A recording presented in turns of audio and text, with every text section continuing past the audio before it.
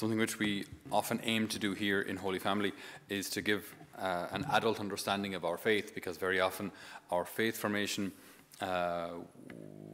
would have been fairly consistent, more or less, in primary school, and may have stopped then after confirmation. So it may well be that we may be adults, but with still a very childish understanding of our faith, and our faith may not stand up to the rigor of examination or questioning at all, because we still have these very kind of childish understandings of prayer, of Jesus, the sacraments, sacred scripture, whatever it may be. So when we look at the person of Jesus, it's good that the Lord is presented to us as our friend and as somebody we can relate to. That's one of the reasons for the incarnation, that we can approach God in a way that we can, as such, I won't say we can understand him, but at least we can almost understand him. We can kind of understand him. At least he's closer to us. If Jesus was purely divine, and as such only divine, had never taken on a human nature, how do we relate to a pure spirit, like just a pure spirit? We could try, and Abraham did it, but it's just that bit harder. Whereas Jesus, he did what we do, got up every day and had to work and felt hunger and felt tired and got splinters and felt pain and loss and had friendships, and so he can relate to us, we can relate to him much more effectively, even of course over the whole Christmas period. Looking at God as a baby is such a kind of almost contradiction in terms. God, who's just made himself so small and unapproachable, who could be intimidated by a little child in a crib? So God makes himself very, very approachable, and it's good. That's all good. Another aspect, though, of Jesus' person, which we should be aware of and should understand, especially today, because there are a lot of problems in this particular area, but that Jesus was a priest. That Jesus was a priest. That Jesus was the high priest. Right? It's said very, very clearly in our first reading from the letter to the Hebrews, where, if I can just find it now, there we go. It was essential that he should in this way become completely like his brothers, so that he would be a compassionate and trustworthy high priest of God's religion. So Jesus is a priest, right? But not just an ordinary priest, a high priest. And ordinarily, what did priests do? The traditional role for priests was to pray, intercede for their people, and to offer sacrifice in their name, to offer sacrifice for them. The difference with Jesus' priesthood is absolutely he prays for his people, but the sacrifice Jesus offers isn't external to him. So the tribe of Levi, they would have been the priestly tribe. They would have sacrificed your various lambs or bullocks or doves, whatever it may be. The priests offered those in the name of the people, in atonement for sins and for purification. Jesus' priesthood is different in that he is the priest, but he's also the sacrifice. Jesus sacrifices himself. So in this, he institutes a new way of living the priesthood, right? And then he says to his own apostles, do this in memory of me. So the 12 men that he had around him, he institutes them as priests. He institutes the priesthood of the New Testament, which is what we continue today. And we continue something of that priesthood of Jesus Christ, where what we offer, yes, is external to us, but we also have to unite ourselves as priests to the sacrifice being offered on the altar. So it's this link between priesthood and sacrifice is intrinsic. They go hand in hand. The priesthood is there to offer sacrifices in the name of the people. And yet, during the prayers of consecration, the priest says, this is my body. Now, theologically speaking, the priest is speaking in persona Christi, so in the person of Christ. And yet the words that he's saying, this is my body, which has been given up, offered up for you. So the priest must unite himself to that sacrifice of Jesus on the cross. We must be other Christ. We must act like Christ. Priests must do so. This is our calling. This is our great responsibility before God. And we see in the gospel today how Jesus behaves as a priest, okay? Where Jesus is, he's preaching, he's teaching, he's healing. And then when all of that settles and night falls, he gets up early in the morning and goes to pray, to be alone by himself. Now, obviously, when he went off to be alone, he was going off to be with his Father. So he would go to a quiet place to be with his Father, to be with God, and unite himself in prayer, unite himself, in supplication for those he had met, for those he was for what he was also going to do. He prayed before some major events of his life. He prayed before he chose his apostles, prayed before the miracle of the loaves and fish, and he prays before his passion. So there are certain key moments where we hear about Jesus praying. We know he prayed more than that, but there are certain key moments that we hear about Jesus praying because of something that's going to happen. So he's praying in preparation for something. Truly God and truly man. So he knows that these events are coming. So it's so important for us to understand Jesus as a priest, and also then for us priests to understand our priesthood in that same light. I read a quotation recently from the Curé of Ars who said, "A priest goes to heaven or a priest goes to hell with 1,000 souls behind him." A priest goes to heaven or a priest goes to hell with 1,000 souls behind him. There may be a kind of maybe if I could just call it, maybe a kind of a spirit of rebellion against priesthood, or what maybe how the priesthood was lived, which definitely in certain places or in certain circumstances was not ideal, where the priesthood was associated with power and maybe even with dominion over people. Also here in Ireland, which is far less than what we're called to do. But we always have to be careful not to throw out the baby, the bathwater, and the tub.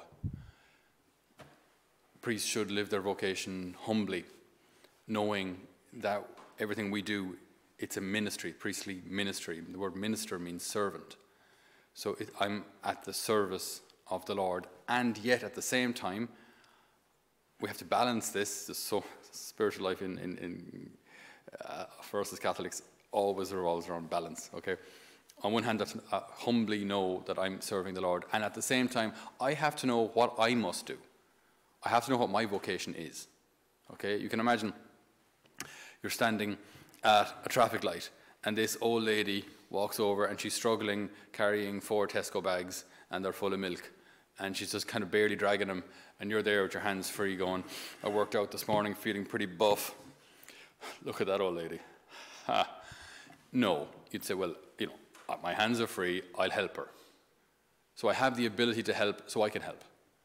Or if there's a doctor present and someone collapses, should the doctor say, well, I'm off duty, and I suppose, we all have a basic understanding of what to do when someone collapses, I suppose. We all know that one should put a pillow under their head.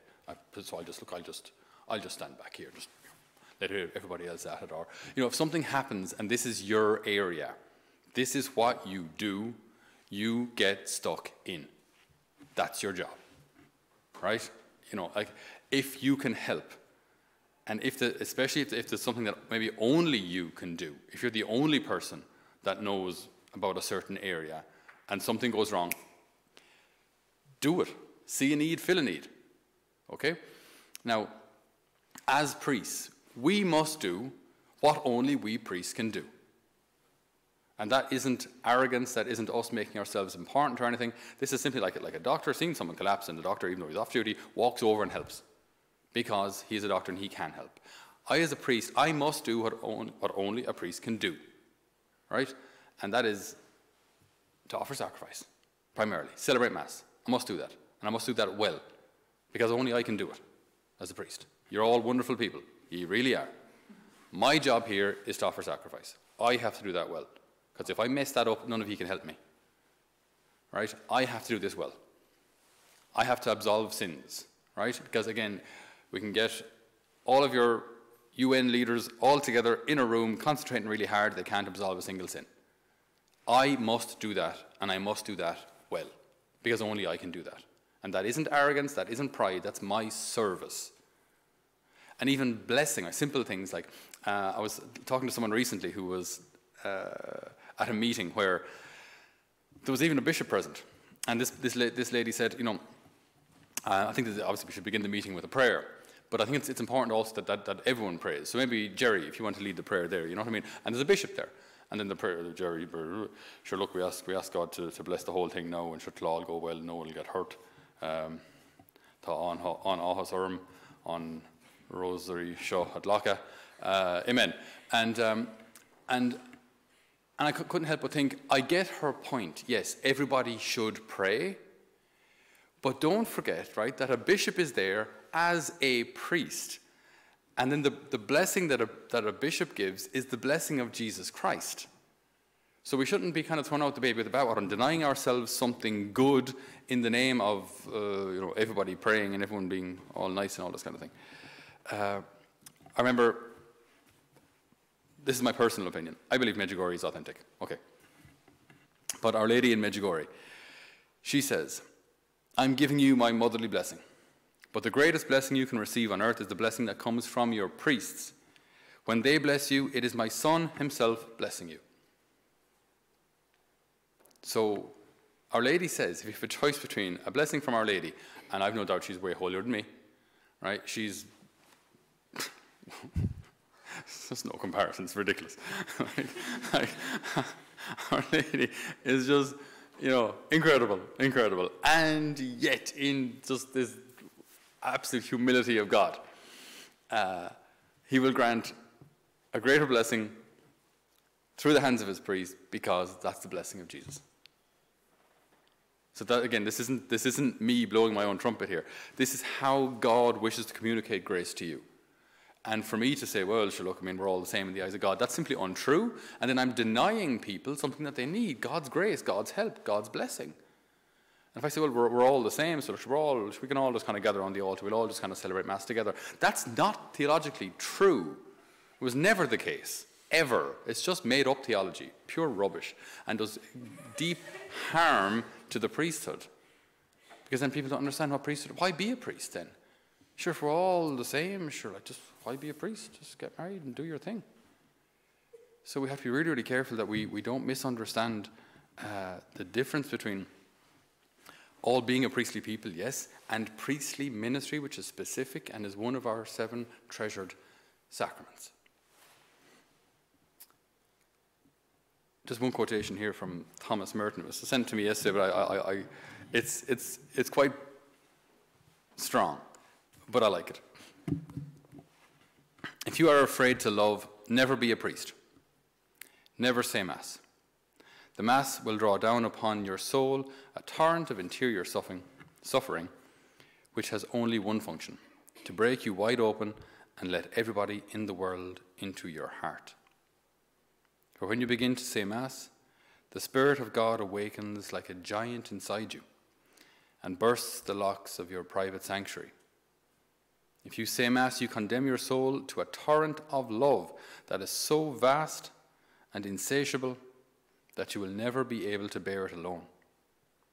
That love is the love of the heart of Jesus, burning within your own heart and bringing down upon you the huge weight of his compassion for all of the sinners in the world.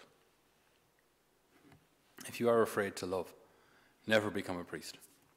Never say Mass. I remember seeing a vocations video years ago made in the States, and this one priest, he was being interviewed, he was a young priest, and he said, sometimes being a priest is hard. Sometimes it's not popular. You have to be a real man to be a priest. And I was sitting there as a seminarian going, hoorah. I love, exactly. None of this like, I want to help people recycle and, be nice and whatever. All that stuff that goes on today. If you want to be a priest, you have to be a real man. You have to stand up. You have to stand up and be counted. You have to stand up for the Lord. You have to stand up in humility and yet knowing who you are. In humility, and yet knowing the dignity and the responsibility that God has placed on your shoulders. One last quotation, if I may. In Medjugorje, Our Lady speaks a lot to the visionary Mariana about priesthood. And she's very honest as well. She is quite frank about the fact that sometimes priests fall short of the mark.